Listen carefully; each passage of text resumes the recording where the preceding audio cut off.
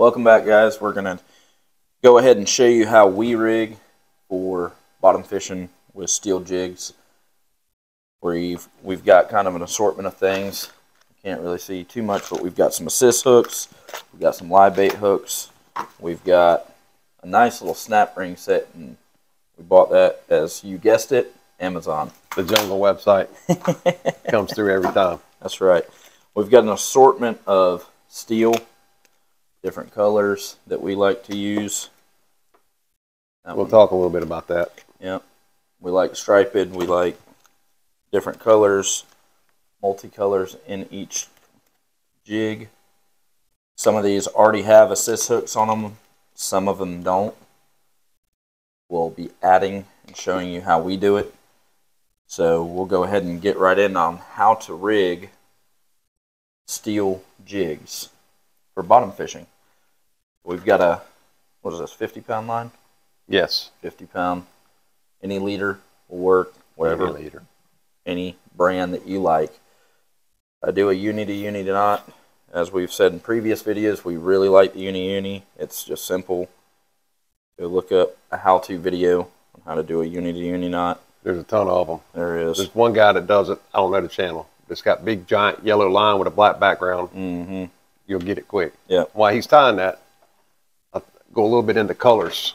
For green water, like we have in our area in the 30 to 60 foot zone. But I like a jig for that depth.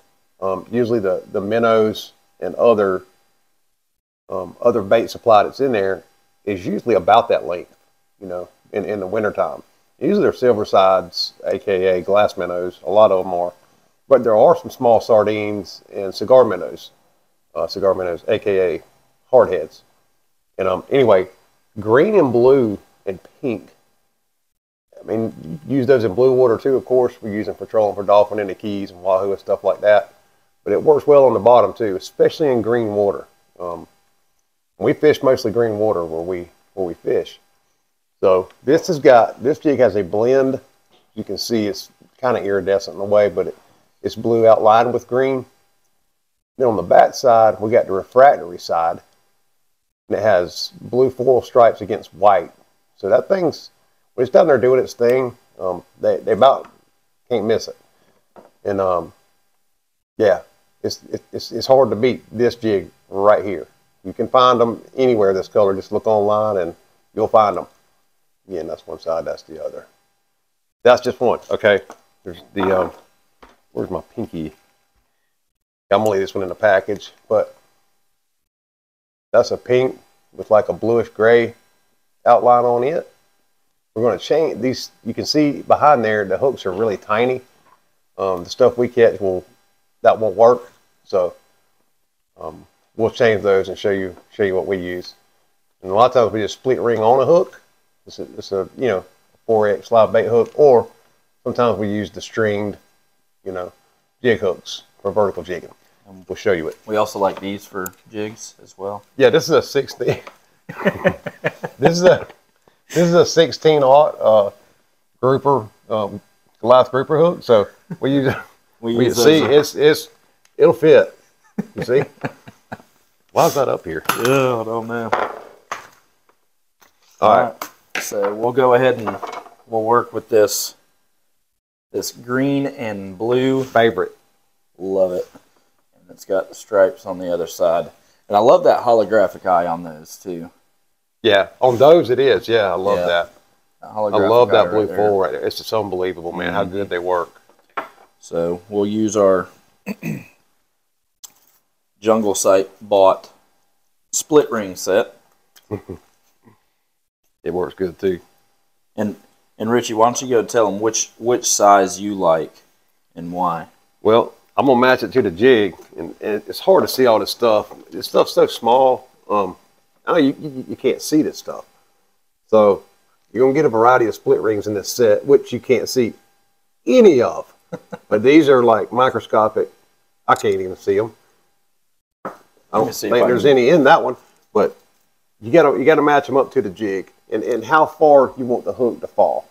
If you're not using a stringed vertical assist jig hook,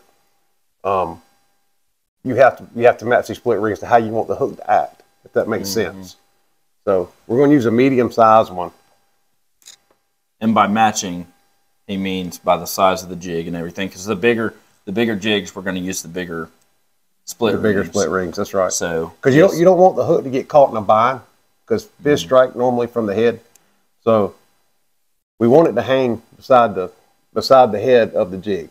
So we'll show you that in a minute. So a small split ring, if it's too small, it'll grab the hook, and the hook will hang to the side. It won't fall flat, which is why they put strings on those things, so they'll hang flat and run with the jig. Yeah, and that's another thing with the hook that you're putting on the jig is also going to determine the size of the split ring. So you probably won't need a big. Because this split ring right here, if you can tell, it's very tiny. Yeah, it's tiny compared to the size of that. That's a 4X strong 5/0 live bait hook, and what's going to happen is that little split ring is going to get caught inside there, and it's going to just sit to the side. It's not gonna fall beside the jig and lay on it like we need it to.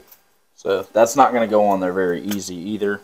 And when you're putting these split rings on, you really don't want to be fumbling with small split rings that are too small for your hook. So yeah, so you order that big pack of snap rings for one size, basically. I mean, unless you're trout fishing or something. So this is the split ring pliers. It's got that little tooth on it. And that's to go ahead and open the split. The old grabber tooth. So we go ahead and open her up. And look, we know most of y'all know how to do this. We're just showing it. You know, anybody that doesn't know. Real easy to use split ring pliers.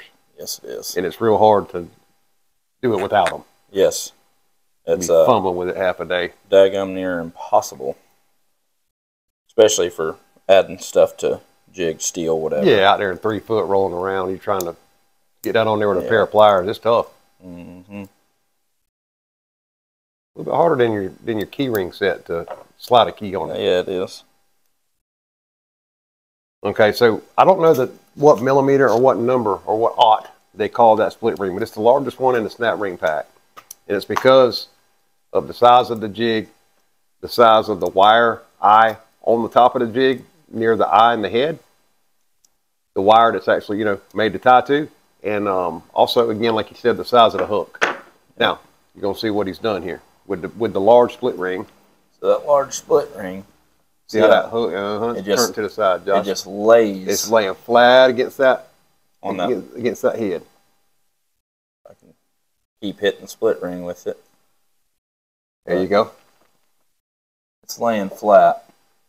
Whereas if, hold it right there, Josh. Whereas if you'd used a smaller split ring, that hook would be sitting off to the side like that, hung up on the split ring. But this one, there you go. It falls flat. So that's what you want, because that if it's cocked out like that, then when your fish goes to strike it, it's going for this head. It's not going for above the head, so it can miss it a lot of the time. You just want that thing to lay flat just so it minimizes the misses. That's right. So hence why the assist ring hooks, or the assist hooks on the string, that's why they make them. That's right. Make them lay. These are just a little too long. Hook size those is are fine. 2 inch. Yeah, that's a good hook size, but those are 2 inch. But the string is too long, so we just wanted to show you what you do in case you don't, you can't find these, or you're in the situation that we're in right now. These are too long. You just split ring on a live bait hook, and now the right size. Yeah, you're set up. Yeah, so. And I'm telling you, that hook right there won't be in. So you want to get, you can get away with a 3X strong hook, but you might as well get some Gamakatsu 4X strong live bait hooks. That's right. In 5/0. You might as well just do that and be done with it. Yeah, and these split rings are stainless steel. They don't. Yeah, and that size he used, I mean, like I said, there's no sizes listed on, this is the Jungle website stuff that it is. So the large ones that we use here, I'm gonna tell you right now that they're around a 1/4 inch. They're around a 1/4 inch, you know, circumference. Yeah. Is what size they are. Maybe close to 3/8. So yeah, they're pretty large. Smaller than a number 2 pencil, just a little bit. That's about right. Yeah, just a scooch. Yep. So we've got the line-to-line connection because obviously you don't want to go straight braid to your steel. We've got the my mentor will be saying, "Why are y'all not putting a treble hook on the back of that?" He didn't miss a fish, man. He liked those stingers. Oh yeah, Greg would be like, "Ariel, you could put a treble hook on that and you never lose one." Huh? Imagine that. Yeah. We have one with a treble. Sorry, Smith, we're not going to do it this time. Yep. But yeah, deadly. If we do start missing them out there on the boat, though, we might just go ahead and add one yeah, on we've there. done that before. If we keep missing them, so we'll go ahead and tie this on to the rig. You always want to tie to the head. Yes, you don't want to do to that split ring because that's gonna put it out to the side. It's gonna cause it a bind. Yep. When your knot moves around on that split ring, you don't want to tie to the split ring. Some people will. Some people say, "Oh, you got to tie the split ring. Tie it to the jig." Yep. The jig wire. That's why it's in there. And there's a debate out there whether you tie to the head or the split ring. But there's also another debate out there of if you tie a tight knot to your wherever you want to tie to on the jig, or if you tie like a hanging knot, a hanging loop knot, or something like that. Yeah, loop knot. Yeah, and that's all on personal preference. It is. I mean, you can do it either way. We've had fish strike on both, so it's whatever you want to do. I like the hanging loop knot. I think it gives it a little more flash and better movement, but other people like going straight to it. It's up to you. It doesn't matter. But definitely don't go to the split ring. In our opinion, you can if you want. You do what you want. Yeah. But we're going to the jig. I don't need the action that I'm producing with my rod tip. I don't need that to be going through my hook. I want it directly. I want to be directly in contact with my jig. The fish gets on, we got them. But I don't need the action directed off the split ring into the hook. I just want the action I'm making with my rod tip on my jig. Therefore, tying directly to the jig itself. Mm-hmm. And that's the reason behind that. And that's my opinion. And you can look up whatever knot to go. Clench knot. Yeah, hanging loop knot. Whatever. Yep. Whatever live bait hanging knot. Now we'll tell you if you make your hanging loop knot too big, the hook's gonna get caught in it. Yep. So that's one thing you gotta watch out for. So you don't want very much. So he's done it perfect right there. He's got about 1/8 of an inch of a hanging loop there, maybe 1/4 inch. You see the knot right there. And more than likely, if it was any bigger, if it was 1/2 inch or so, the hook would end up, while it's in action down underneath the water, it would end up spinning around and the hook would get caught in that loop. You would never understand how that happens. No, but it'll do it. And by the way, it probably won't come untangled somehow. No. And it'll be just a big fuss. And you will miss whatever fish. It's going to cause you to lose a fish. Yep. So that right there is ready to drop in up to 70 foot of water right there. So he went what size did we put on here? That's 50 braid to 50 leader. To 50 mono with the uni to uni there. Yep. Straight to your steel. Your 60 gram steel.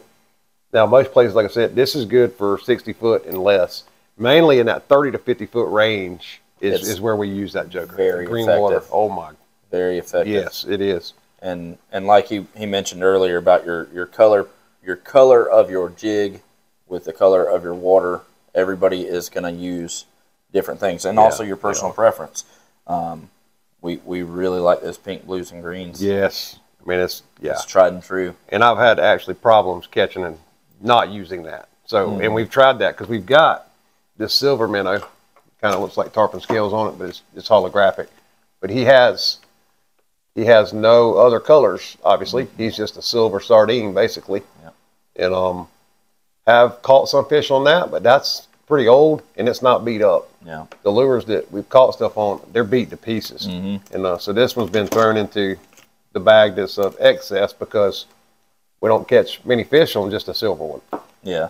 And you've got your wild stuff like that. I mean, yeah, we'll try that. We'll try it, and we might catch something on it. But it's not going to stack up. No, you know it's not. It won't stack up. This won't be a main contender for us. Not against pink, blue, and green. It won't be. That right there. PB and G, baby. That one.